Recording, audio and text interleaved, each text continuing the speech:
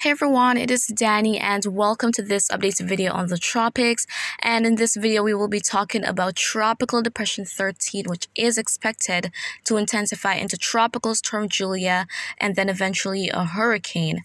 And so there are watches and warnings that are in place. And so I will be breaking down all that is happening with the system and all that is expected in this video. And so before I go into details, please do subscribe if you haven't done so already and tap the notification bell so that you never miss an important updated video on the tropics. And to show your support for the channel, you can leave a like on this video. Alright, and so let us go ahead and get on with it, and we are looking at current satellite imagery of the Caribbean. And so we're seeing that there we have our depression, not looking very organized, but there is a lot of shower and thunderstorm activity taking place within the vicinity of the system, and it is accelerating towards the west right now. And going to the cone forecast from the National Hurricane Center here, we're seeing that maximum sustained winds are at 35 miles per hour, and the system is moving to the west at 15 miles per hour. And so what we're seeing in blue and pink are a tropical storm warning and a hurricane watch respectively. And so let's get on with those areas that are under watches. And so hurricane watch, again, that is in pink, that is in effect for San Andres, Providencia, and Santa Catalina Islands, Colombia. And there is a tropical storm warning that is in effect for the coast of Colombia from Riohacha eastward to the Colombia-Venezuela border. So as for the hurricane watch, that means that hurricane conditions are possible within around 48 hours or so. And then for tropical storm warning, tropical storm conditions are taking place across these areas right now because, of course, the system is in the vicinity of these regions and there is a lot of activity there. And so, guys, as time goes by, the system is expected to look a lot better. I think that the main reason we haven't seen a whole lot of intensification up to this point is because of its proximity to land. And so because it's just so close to land, it does not have enough time to really be over those warm ocean waters and just get itself together. So that's the main reason we haven't been seeing a whole lot of organization and intensification of the system. But of course, that is going to be ending very soon as the system is expected to make its way into the South Caribbean where warm waters are. And so as I speak about that, let's go ahead and take a look at current conditions. And so here we're taking a look at the sea surface temperature map, and we're seeing that there are very favorable temperatures across the South Caribbean. We see 30 degrees Celsius, 29, and tropical cyclones just need at least 26, 26 and a half.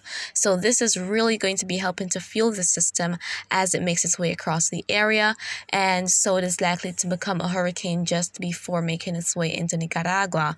And so back to the cone forecast here, it is likely that the system will intensify into a hurricane maybe very early on Sunday while crossing those islands and then headed towards Nicaragua. And so it could make landfall maybe sometime later on that day and then make its way into Honduras as a tropical depression, because once it makes landfall, it doesn't matter how strong it is, once it makes landfall, it is going to rapidly weaken over land. And so that is what is expected for the most part. So other areas, as I said, Honduras, maybe El Salvador as well, Guatemala, even going into portions of Mexico could be impacted by this system. And regardless of it being a very strong cyclone or not, it is likely to remain as a rainfall threat. And I mean, the water is the problem with any landfall and tropical cyclone. It is always with the storm surge, as well as that the inland flooding as a result of all of the rainfall that takes place there. So guys, please do not take any unnecessary risks and take the necessary precautions and stay safe, because this is actually a dangerous cyclone. And so going on to what is expected from the models in terms of the track and intensity. So we're looking at the model track guidance here, and we're seeing that we have majority of these models expecting that the system might make its way up to the Gulf of Mexico, into the Bay of Campeche. And so that would, in that case, with favorable conditions there, then we could see a bit of re-intensification with the system with that happening. And I mean, that would be quite interesting to actually see play out, because I mean, if this makes its way into the Gulf and it lingers around for quite some time and the conditions are quite conducive, then we could certainly see more intensification, and eventually this is obviously going to be affected somewhere else. But of course, this is for the long term, which is not guaranteed. So we just have to keep watching the system, and as time goes by, we'll see the more likely outcome of it. And then going on to the model intensity guidance here, we have a lot of models available, majority of which are expecting that this will become a hurricane, maybe peaking as a category 1 and rapidly weakening. Of course, it's going to be heading inland, and that is going to be resulting in very rapid weakening. But again, that rainfall threat is going to be one of the main concerns with the system. And even as I speak about that, the system was not even a tropical cyclone as yet when it affected Trinidad and brought massive flood into the country. So I saw the videos, I heard that a person died, which is very unfortunate there. So guys, we don't need a very strong system to cause massive flooding.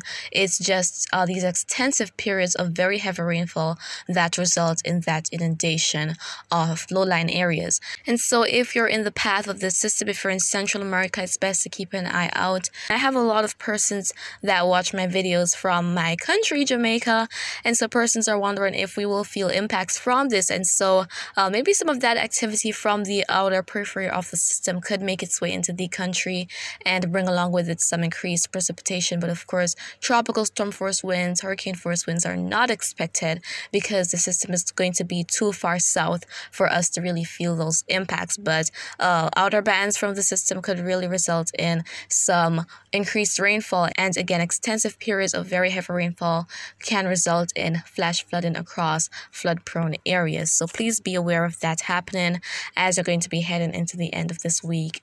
But major impacts are definitely not expected across the island as of right now. And so guys, thus far this hurricane season, this is the activity that's taken place.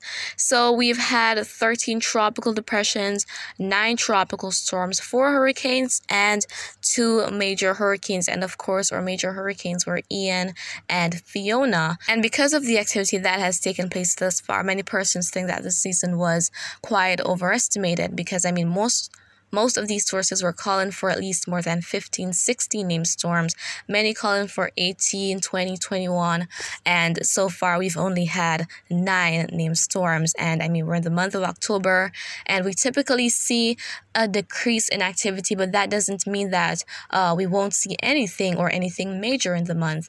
But the statistical peak is, of course, September 10th, and that is long gone.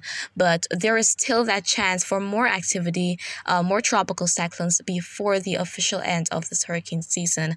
But it really doesn't take a whole lot of activity for us to see some major damage. Ian was enough. I mean, Ian is the talk of this hurricane season, and as I mentioned earlier, before we even reach the hurricane season peak, it only takes one tropical cyclone to cause massive destruction. And so, unfortunately, that was Ian for portions of the Caribbean and also the US. And so, guys, of course, I'm going to be keeping you updated on what is happening with Tropical Depression 13 as it makes its way across the South Caribbean. And of course, if you have any questions, you can leave them down in the comments or share your thoughts there. And just remember to always be weatherwise.